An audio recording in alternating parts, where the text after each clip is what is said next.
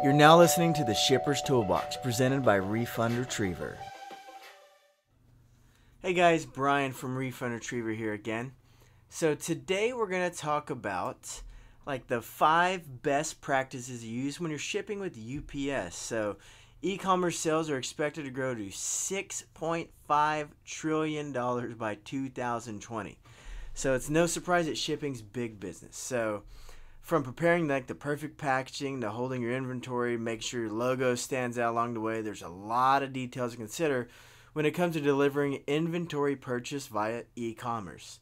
Among these responsibilities include understanding the best practices to ship with UPS. You know, UPS is the largest global carrier service in the world. So tip number 1, pay attention to the details of your package. Options for shipping a package will vary based on a bunch of different factors. This includes the location of the delivery, the weight of the package, even the detail of what it ships in. So, among these factors include the actual package details. UPS suggests a few preferred standards when it comes to preparing packages delivered in a box versus a pallet. So, number 1, use a rigid box with flaps that are intact. Remove any previous labels and put hazardous material indicators or other shipment markings. Make sure that nothing on there that's no longer applicable is on that box.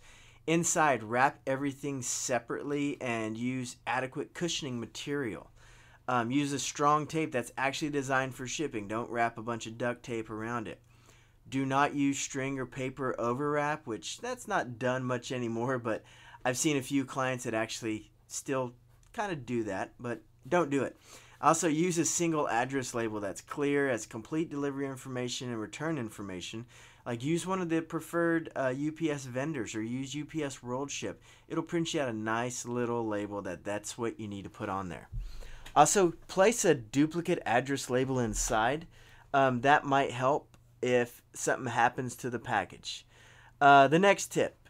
So, you can make edits to shipments even once they're en route. Retailers know that most customers can be, they're demanding. So, a lot of times there's last minute requests for delivery time or change of location. So, UPS offers e-com solutions that offer these flexible shipping options, shipping costs, and tracking visibility. In addition to the ability to make changes to the packages that are already en route, there's also ability to make convenient deliveries despite their customer interferences. So there's times that you can ship. There's different services that you can have to make sure that package gets there. Tip number 3, you need to welcome analytics in your shipping management. If you've heard any of my other podcasts before, data.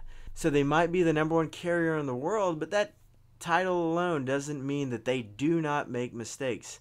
Unintentional late deliveries, weather-related damages to packages. There's a couple reasons or examples why it's critical to manage when your packages arrive to your customers and make sure that it's done with accuracy. So automated technology, you can get full transparency across all these touch points and make sure that their shipping is there on time, thanks to parcel auditing. So you can spot overcharges, unintentional mistakes made by UPS, and you can also get proof of delivery and more. We had a client recently that they had a customer that came back about 7 months after package delivery claiming they never got delivery. If you've ever tried to track a package with UPS that's over 4 months old, you'll know the pain that these guys saw. But since they had auditing in place and we had all their data, I was able to send them screenshots and actual dates and times of when those packages were delivered. That saved them a ton of money. So just because they had that in there, they saved a lot of money because they had us in place. So the parcel auditing, it's going to give you, these online sellers like you guys, trust that your packages are being monitored and that your investment in shipping is not overlooked. Also, the parcel auditing is going to give you credits. It's going to give you dollars back. So we look for the late deliveries and other billing mistakes. If any of your ground or express packages are delivered after the guaranteed delivery date, then you're supposed to get that for free. We make sure those credits are put back onto your account. Tip number 4, integrate all selling and shipping channels with UPS. Create omni-channel business means integrating all these other touch points in which your inventory is connected to customers. eBay, Amazon, your own site, all these other different selling platforms. You need to connect those.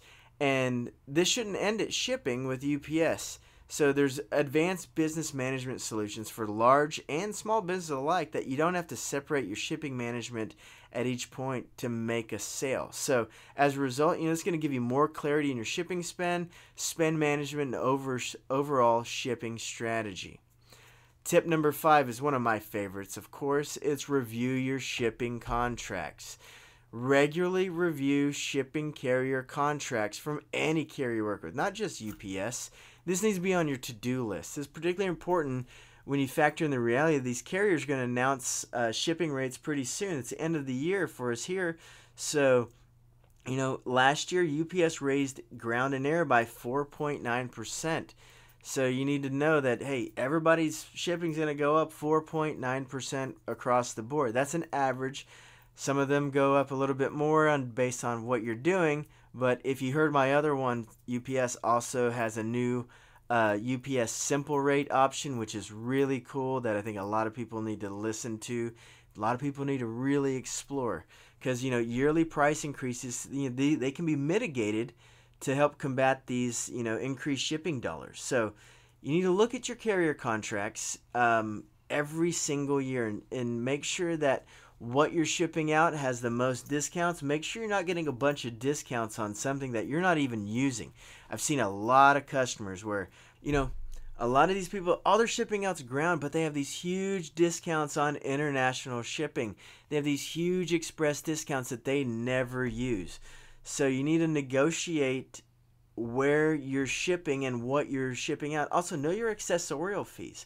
How much is residential surcharge costing you? Extended area surcharge, fuel surcharge. How much does this cost you? You need to know what percentage of your shipping costs are accessorial fees versus the cost of just the FedEx ground transit. In conclusion, shipping's a powerful tool that really can differentiate your e-commerce business from your competitors. You can make shipping a core competency and make it something that people come to you because your shipping is maybe less expensive, maybe it's faster, maybe it's more easy to understand. So, these 5 best practices when it comes to shipping with UPS are also going to help you meet customer expectations. Customers are more demanding, more now than ever, especially from the Amazonification of what you think your package should be on a screen and how fast it should get there. People want that stuff there quick. So if you know the details behind that, behind the scenes, it can make this possible, including who you ship with, the details of your shipment, and packaging it correctly. If you guys need any other help with shipping, FedEx or UPS, contact us at Refund Retriever or read our blog. We have a ton of content on our blog. Everything from this new UPS simple flat rate option to FedEx one rate. You want to put them side by side, take a look at it. I think the UPS simple rate's really going to take a bite out of FedEx one rate and USPS priority mail flat rate. I think it's a legit offering that's going to be really good. So contact us at Refund Retriever, www.refundretriever.com, or give me a call. Again, I am Brian with Refund Retriever. I'm the owner. So I started Refund Retriever back in 2006.